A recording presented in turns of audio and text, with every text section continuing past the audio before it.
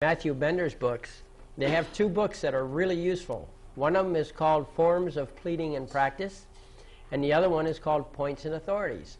And these two work hand in hand with each other. When you put together paper, you can lift the wording right out of it. It's great.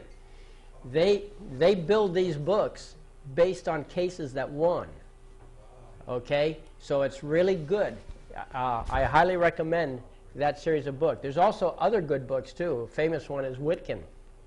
Where do you buy them? Oh, you can go buy them in any legal bookstore, you know, or they can order them. It's basically West Publishing, I think, is the one that publishes these things, or most of the legal books.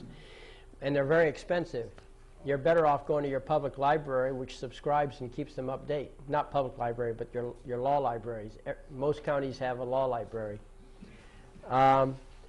Okay, so we also have the Constitution of the United States here, and I have Title 4, which relates to the flag, Title 18, which relates to the criminal procedure for federal, Title 26, which is the Internal Revenue Code, and Title 28, which is the Federal Rules of Civil Procedure.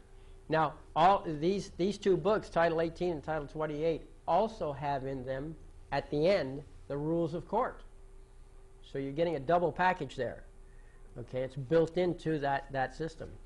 And then, of course, sometimes the Act of the Confederation and the Northwest Ordinance comes in handy.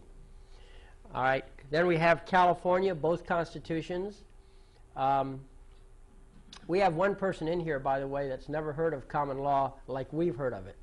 Okay, and so that person only knows statutory law and is very good at it, by the way. So I'm going to reiterate a little bit of what you already know. It's good to have a reminder anyway. Now I also have on here the entire California Code. Okay? So when you click on California, so you can look up any code that's in California on this CD.